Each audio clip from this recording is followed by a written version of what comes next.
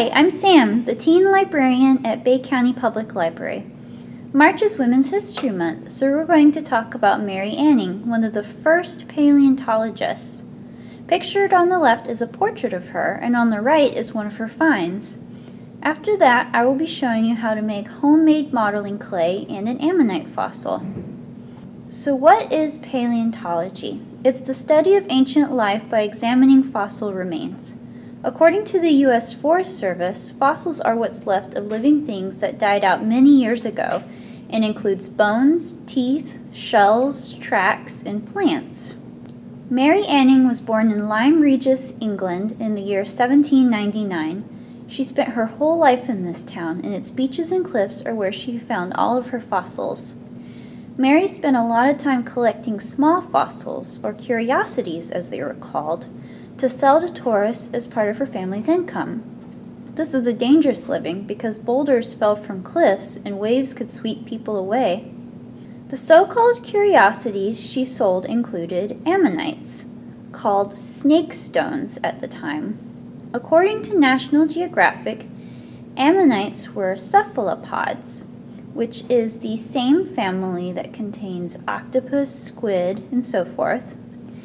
And ammonites lived millions of years ago. Ammonite fossils were formed from their shells. In 1811, when Mary was just 12 years old, her brother discovered the skull of an ichthyosaur, a type of ancient marine reptile. Mary later found the rest of the creature. When her brother got a different job, she hunted for fossils on her own. In 1823, Mary discovered the first complete plesiosaur fossil, another ancient marine reptile.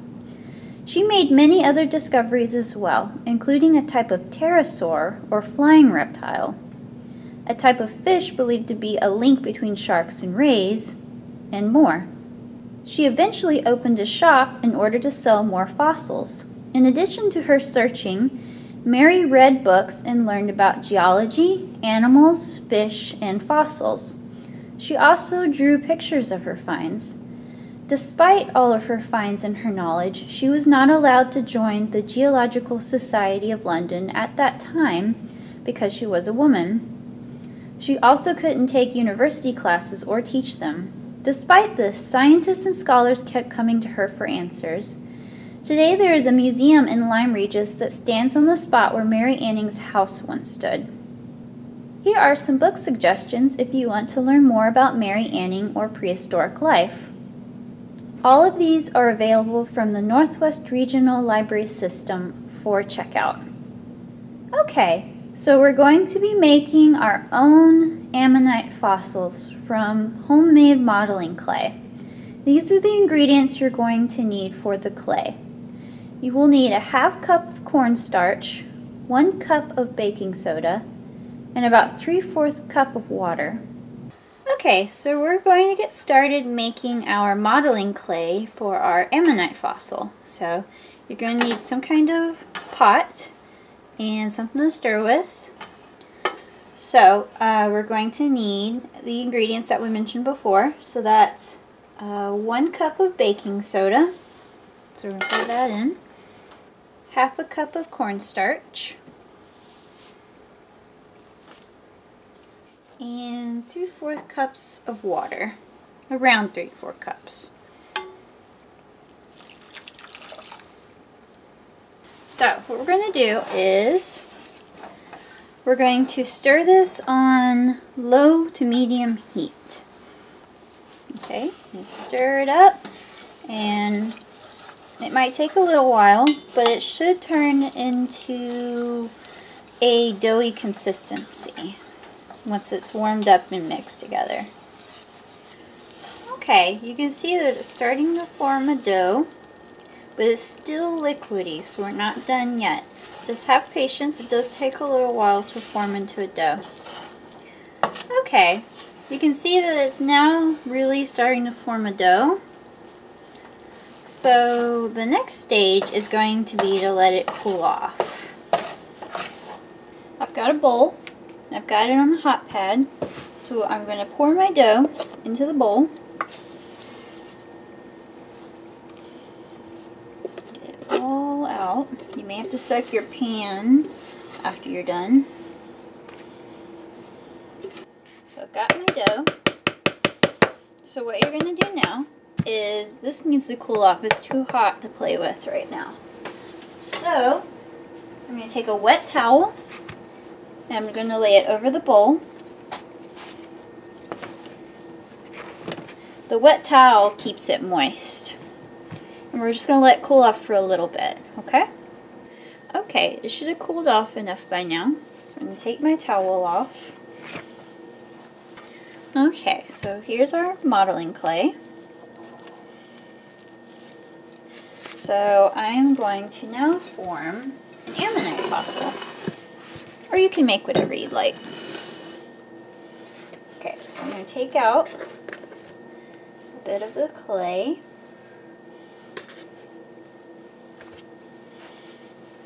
Okay, I'm going to roll it up.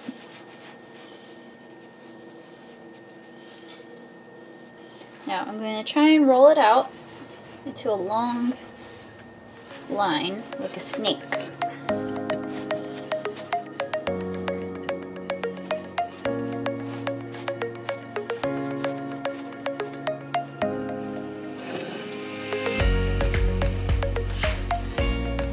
Now, I'm actually going to want it to be bigger on one end than on the other. So I'm going to try and make one side a little bit skinnier, because that's going to be the inside of the spiral of the ammonite.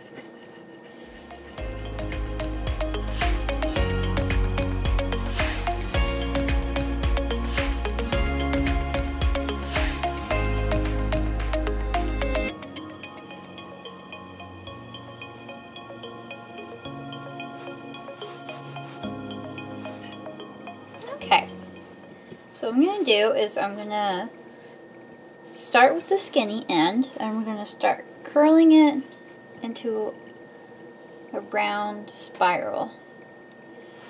Okay, you can see how I'm starting. And just keep going. You may have to stick some of your dough back together. It might be a little stuck to the plate. It's okay, just kind of reform it when it does that.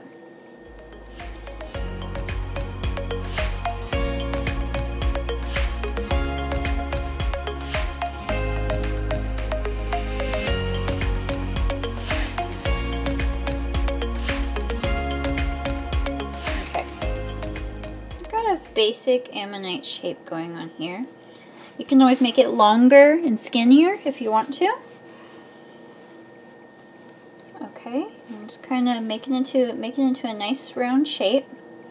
Okay, we want to be tightly woven, so when it dries, it'll be stuck together better. Now this end, the big end, is going to be the opening of the shell, where the head would have come out of, and the body. So I'm going to kind of make it flat looking.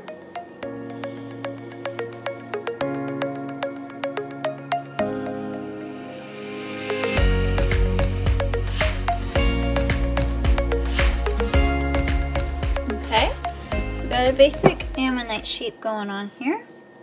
I'm going to take a butter knife, and I can kind of get out some of the lumps. If you want, you can kind of define the spiral shape a little bit better if your dough's starting to come together. So you can see that better.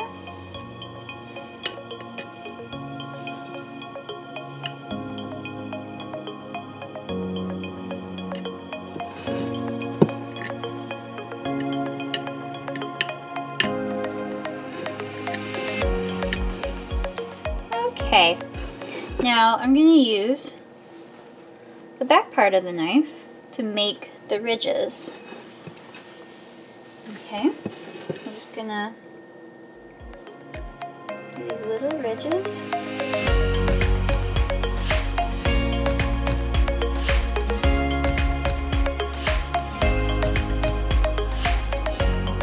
Try to use the back of the knife.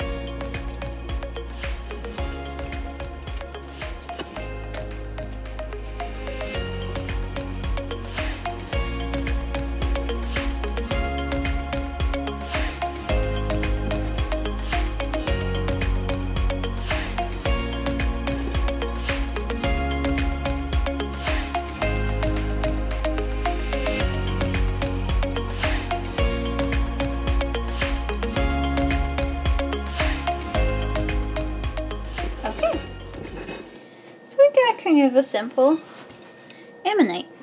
So what you're going to do now is you're going to let this air dry. So it may take a few days.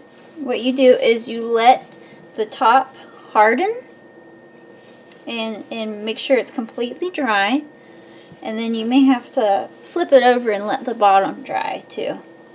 Okay, so here are the finished ammonites. They dried after a few days. You can see I added some grooves on the side to make them more realistic. You can paint them if you want to, but they sparkle when they're unpainted too. Thank you for watching our video. Please subscribe.